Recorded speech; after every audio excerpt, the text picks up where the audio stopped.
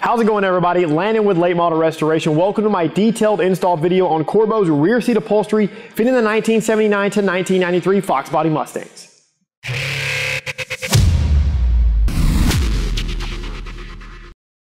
First things first, removing the seats in a Fox Body is very easy. However, the hatchback can be a little bit tricky. Be sure and check out our quick seat removal video by clicking the link in the description or the card in the upper right hand corner of your screen. Alright guys, for this particular install you will need a few common hand tools, a push pin removal tool, cutters, needle nose pliers, a staple gun strong enough to secure fabric piping, and of course a hog ring and plier kit, which is available on our site lmr.com. I'm going to be doing the work on this 1989 hatchback, which will be a little bit different from the coupes and convertibles because of the back seat. However, this will still give you coupe and convertible owners a good peace of mind on tackling this for yourself. This particular upholstery I'm going to be installing is also gray, but the installation steps is verbatim for the black rear upholstery as well. I'll be picking up with both the seat bottom and seat backs out of the car. Starting on the seat bottom, begin by working your way around the entire underside of the seat, pulling or cutting the hog rings. I found it easiest to carefully pry them open and then remove them from the foam with a pair of cutters. If you plan on keeping the upholstery that is on the foam, be mindful when pulling the hog rings so you don't rip the fabric. Once all the hog rings have been removed, separate the old upholstery from the seat bottom foam. Position the seat bottom right side up. Turn the bottom upholstery inside out and then align the Corbeau rear seat upholstery with the seat foam.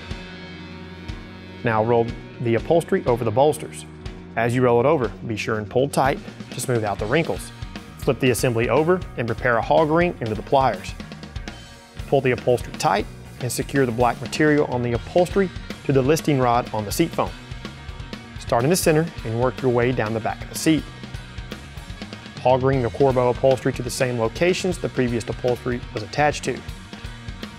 Now you can begin attaching the upholstery to the front part of the seat. Be sure and pull the upholstery tight before hog ringing. Work your way down the front of the seat. When you reach a corner, fold one side in and then hog ring. Once finished, make sure the upholstery is securely attached. Feel free to add additional hog rings if desired. Moving to the seat backs. These are side specific. The two bolsters that do not have horizontal stitching will install toward the inside of the seat. Remove the old upholstery by separating the clips with the push pin removal tool. When you hook a clip, pop the panel tool quickly to remove the clip. Moving the tool slowly can sometimes cause the clip to remain attached. Work your way around the entire seat and then roll the upholstery around the edge of the foam. Now clip these 6 hog rings that secure the listing rods to the metal framing in the foam. There will be 2 on each side and then 2 on the top. Remove the 3 listing rods from the old upholstery and transfer those to the new Corbeau upholstery.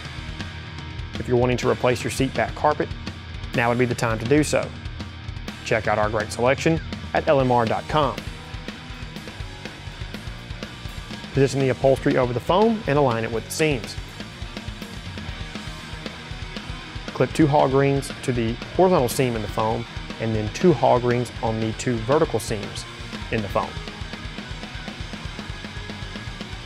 Position the provided clips into the sheathing on the upholstery. Pull the upholstery tight and then roll it over the foam. Then roll the plastic sheathing toward the seat back and begin pushing them all into place. Work your way across the top and then the 2 sides. Move to the bottom and secure just the center clip. On each side of the sheath, the very bottom clip provisions do not need a clip. Grab the piping and pull firmly. Position it on the flat spot located on the seat back. Apply firm pressure with your staple gun and attach 3 staples. Clip the remaining clips on that side. Do the same for the other side on the bottom of the seat back and secure the remaining clips. Now grab the bracket you removed earlier and position it on the correct side with the attaching hardware. Take a ballpoint pen and slide it through the hinge slot on the bracket. Rotate it a few times to make a small mark. Remove the bracket and make a small incision in the upholstery. This incision will allow the hinge rod to slide through the bracket and upholstery without deforming the upholstery. Repeat these steps for the other seat back. Reinstall the seat backs and seat bottom in the car. Double check your work and you're all finished.